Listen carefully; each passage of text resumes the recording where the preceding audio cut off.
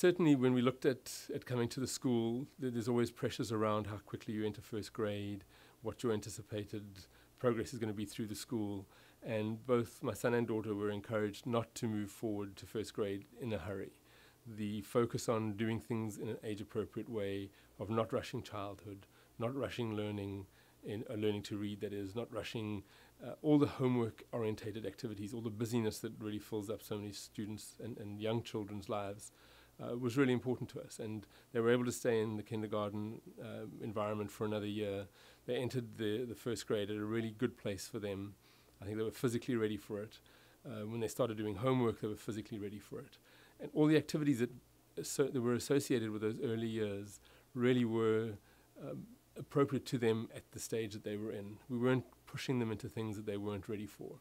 The connections with nature, with the nature trail, with gardening, with activities outside, because they played outside every day, no matter what the weather was just phenomenal. And I think that left them with such a readiness to learn when they did come to learn. You know, the learning to read, the learning to count, the learning of the alphabet, all those things that occurred at a much more age-appropriate point in their lives was great. You know, it felt for us that we weren't rushing through childhood. We weren't trying to make them into little students, little teenagers before they were ready for it.